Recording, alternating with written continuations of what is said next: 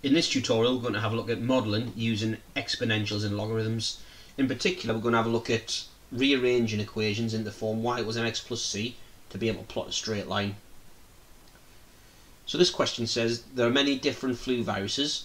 The number of flu viruses detected in the first few weeks of the 2012 to 13 flu epidemic in the UK were as follows. Then there's data with a week number and the number of flu viruses.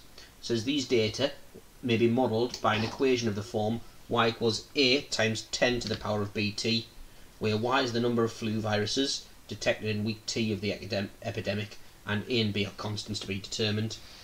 Explain why this model leads to a straight line graph of log to the base 10 of y against t. State the gradient and intercept of this graph in terms of a and b.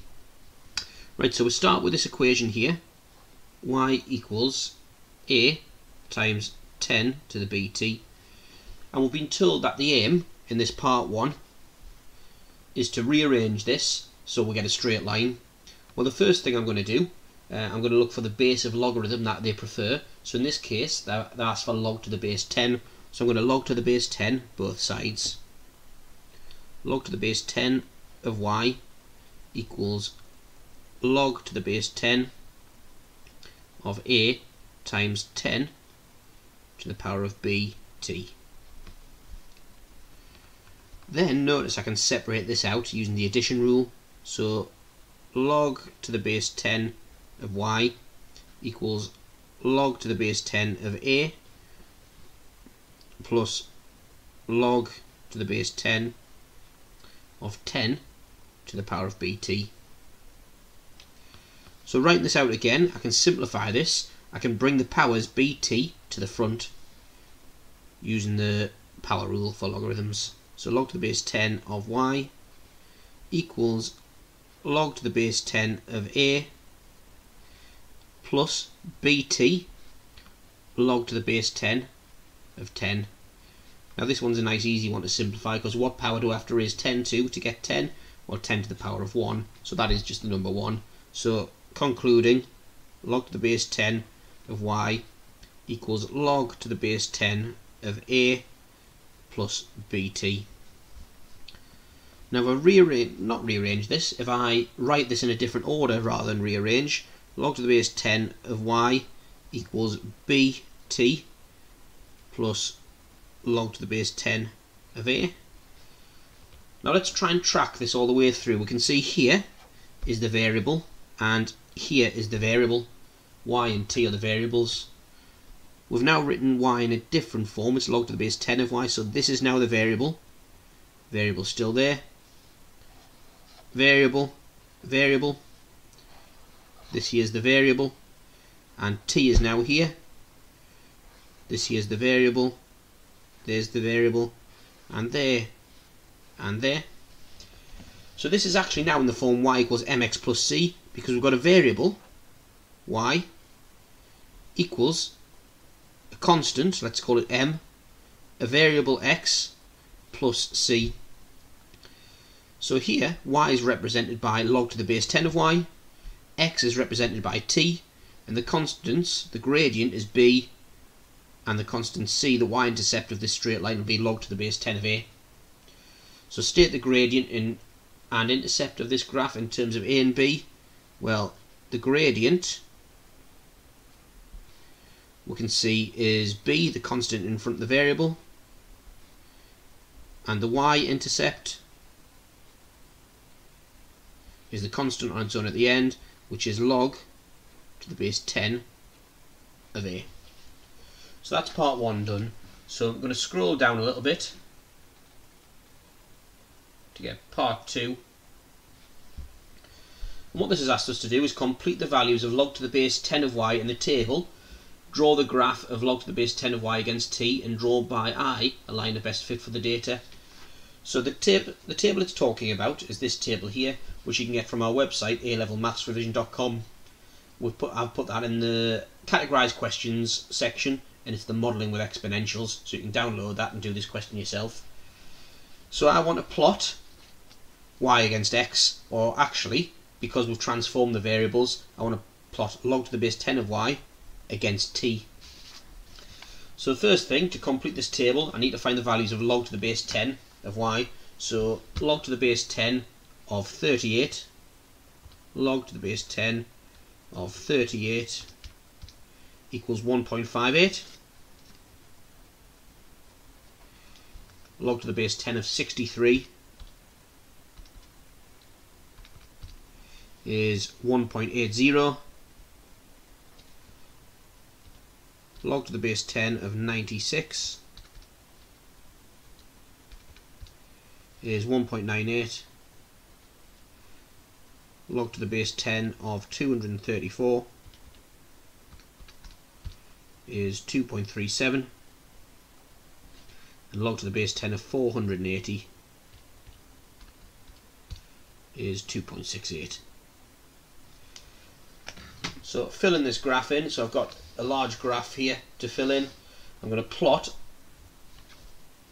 our variables, so our y variable against rx, so our log to the base 10 of y against t.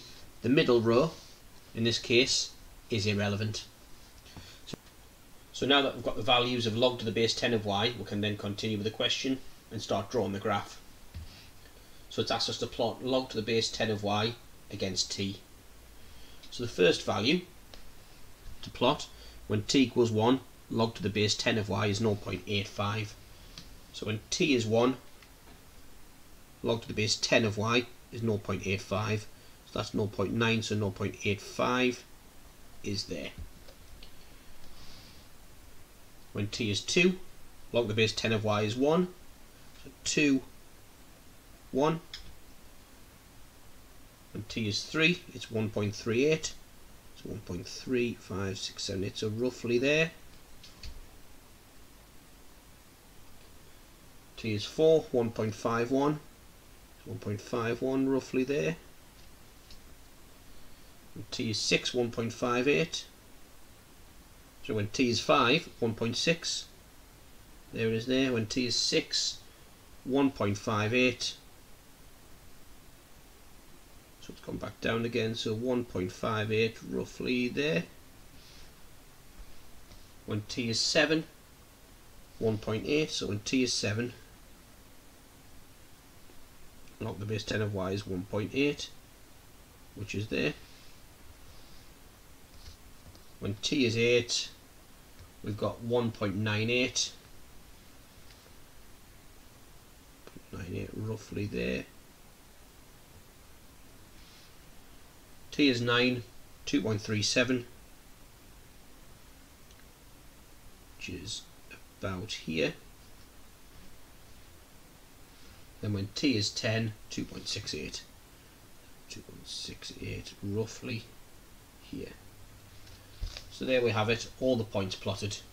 So now we're going to draw a line of best fit by eye,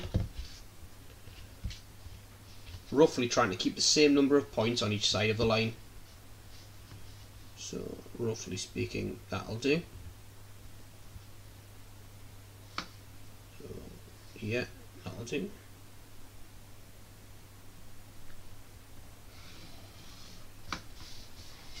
So roughly through the middle of those points. There it is there.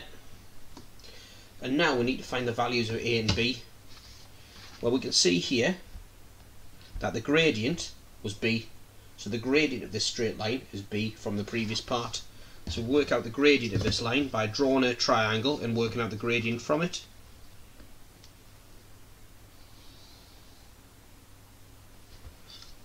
So the y difference, it starts at 0.7 and goes all the way up to about 2.6, 2.5, so about 2.55,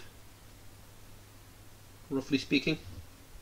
So the y difference is 2.55, take 0.7, which is about 1.85. So the change in y is about 1.85. The change in x is the entire width of the axis. As you can see here, it goes all the way from 0 to 10.4. So the change in x is 10.4.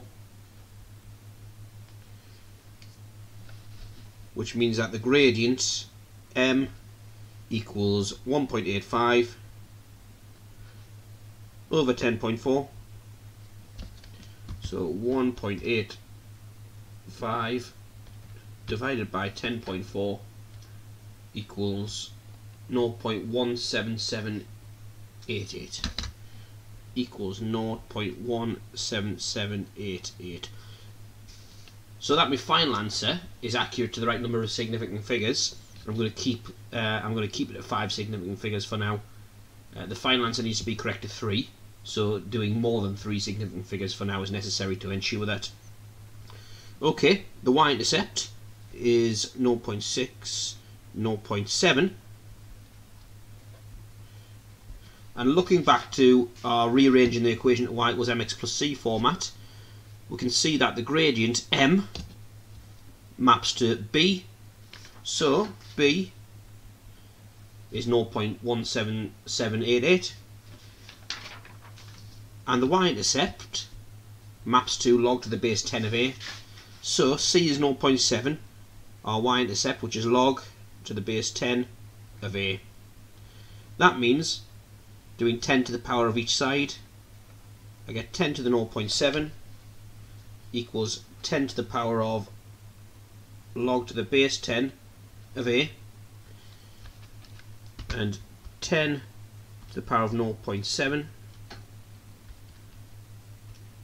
equals 5.01, and 10 to the power of log to the base 10 of something just cancels that log to the base 10 out.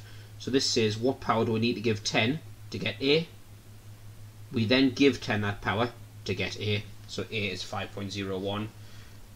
So now answering the final part of this question, finding the equation for y in terms of t for the model. Well, we can see that the original equation here was y equals a times 10 to the power of bt.